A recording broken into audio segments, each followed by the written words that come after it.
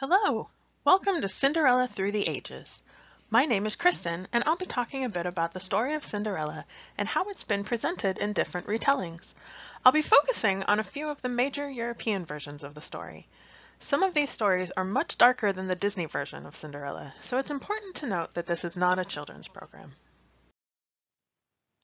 Many of us are familiar with the story of Cinderella thanks to the 1950 Disney classic, but did you know that the story is much older? Many cultures have told the tale of a poor mistreated girl who marries a prince thanks to a bit of magical intervention and the goodness of her character. In each story, the girl meets her future husband at a ball while she is dressed in magically obtained finery, and, when he seeks her out later, he doesn't recognize her because she is in rags rather than the rich clothes in which he first sees her. She is identified through a variety of means, one of the most popular being her shoe. But why a shoe? One of the earliest known written versions of the story originated in 9th century China. In the Chinese language, the word for shoe is a homonym for the word for harmony, and shoes are used in wedding ceremonies for this reason. Like the ancient Chinese version, the beloved Disney version uses a shoe to identify Cinderella, but this version of the story actually originated in France in 1697. It was translated into English in 1729. In this story, written by Charles Perrault, Cinderella gets to go to the ball in a magical pumpkin carriage thanks to the help of her fairy godmother.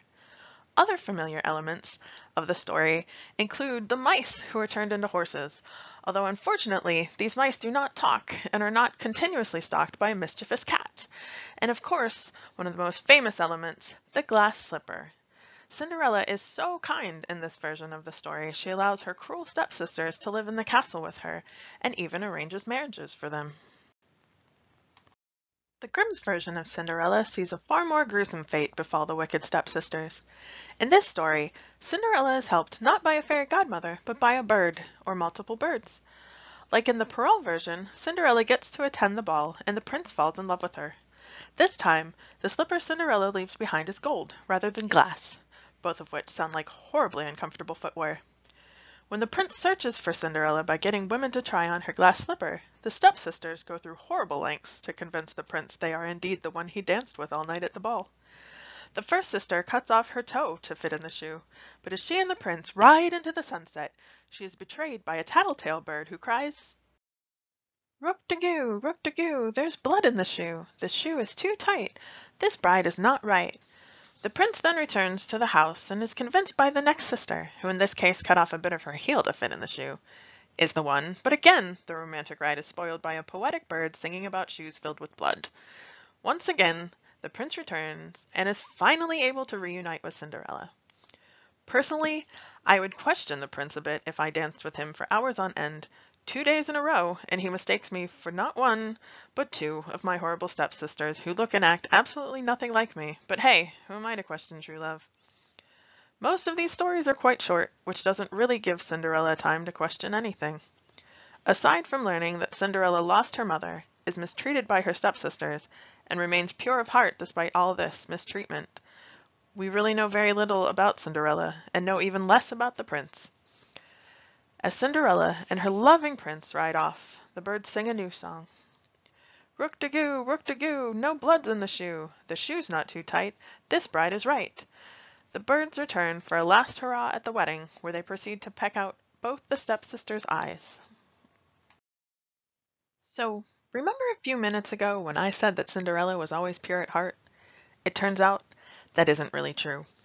In Giambattista Bastile's early 17th century version of the tale, The Cinderella Cat, one of the first versions of the story to ever appear in Europe, Cinderella actually kills her stepmother in order to acquire a new, more favorable one. Another unusual aspect of the story is the fact that we find out Cinderella's real name, Zezolla. Zezolla is the daughter of a prince and, after being mistreated by her stepmother, ends up conspiring with her governess and decides to kill her stepmother and convince her father to marry the governess. All goes well for about 6 days after the governess marries her father, but things go downhill for Zezolla when her new stepmom brings her 6 actual daughters to the castle. It's at this point that Zezolla starts to be known as Cat Cinderella, and is mistreated and forced to do all the chores. Cinderella's magical intervention in this story comes from a bird in a magical fig tree. After using her magical powers to attend a ball and dance with the king 3 days in a row, the king asks his servant to catch Cinderella and find out who she is. After the 3rd day of the ball, the servant is finally able to get Cinderella's paten, which is a type of protective overshoe that was made to protect the feet from mud or wetness. The servant then brings the paten back to the king. Now, take a look at a paten while I quote what I'm guessing is the most romantic soliloquy ever written about overshoes. If the foundations are so lovely, what must the house be like? Oh, lovely candlestick, which held the candle that consumes me! Oh, tripod of the lovely cauldron in which my life is boiling! Oh, beautiful corks, attached to the fishing line of love, with which he caught this soul! There, I'll embrace and squeeze you. If I cannot reach the plant, I will adore the roots. And if I cannot have the capitals, I will kiss its base. You were once the memorial stone for a white foot, and now you're a snare for this black heart. You made the lady who tyrannizes this life a hand and a half taller, and you make this life grow just as much in sweetness as I contemplate and possess you. There now, wasn't that lovely? The king holds a banquet in order to find Cinderella, but she does not attend. And then he orders everyone to fast with him the following day and to not leave behind a single woman, whoever they may be. Cinderella joins everyone the following day, and the king knew as soon as he saw her that she was the one he wanted, but he waited until she tried on the paten to declare his intentions. The king then made Cinderella a queen, and the stepsisters were left quite bitter, but at least they didn't have their eyes pecked out by birds.